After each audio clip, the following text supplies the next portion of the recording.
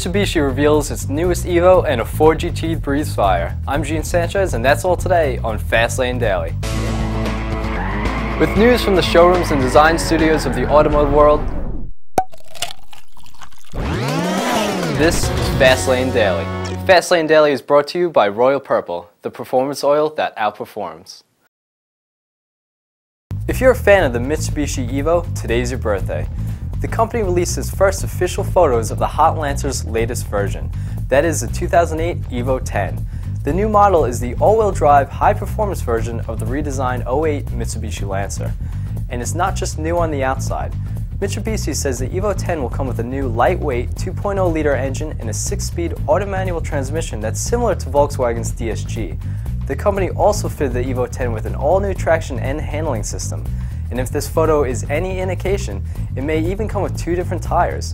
We'll get a better look at the 2008 Evo Ten later this year at the Tokyo Auto Show. Switzerland's Matech Concepts is working up a Ford GT to compete in Le Mans racing. Matech hopes to field 3 of the fire-breathing Fords on the GT3 racing circuit. The cars may bring back memories for sports car racing fans. Ford stunned the European racing crowd back in 1966 when its GT40 took the top 3 spots at the 24-hour of Le Mans. A supercar for Aston Martin and a baby brother for the Audi R8? That's in the Internet Rumor Mill, sponsored by Royal Purple, after this.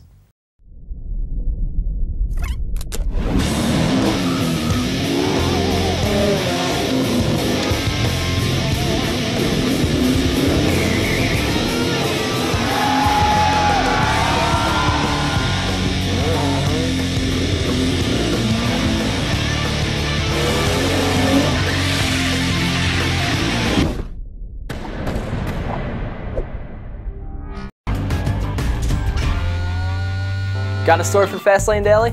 We want to know about it. Give us a call at 213-291-1883 or tips@fastlanedaily.com.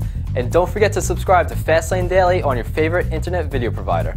What's next for Aston Martin? According to Auto Express, the company's separation from Ford isn't slowing them down. Word is a new supercar could be in the works. Reports say it'll be a mid-engine model called the NPX, and it would compete with the world's most expensive sports cars at a price of $500,000. But even still, insiders say we won't likely see the NPX before the next decade. And finally, if you're waiting for Audi to build its own version of the Porsche Boxster, you may be in luck. Word is the company is working on a mid-engine sports car that'll be a smaller version of the Audi R8. It may be called the Audi R4. Those who are familiar with the project say it'll come in both 270 and 350 horsepower versions. That wraps up FastLaneDaily for today. Tune in tomorrow when we'll ask Ford for a mini Ford GT. And if you want to see these cars in action, be sure to tune in to VODCars.com. I'll see you then.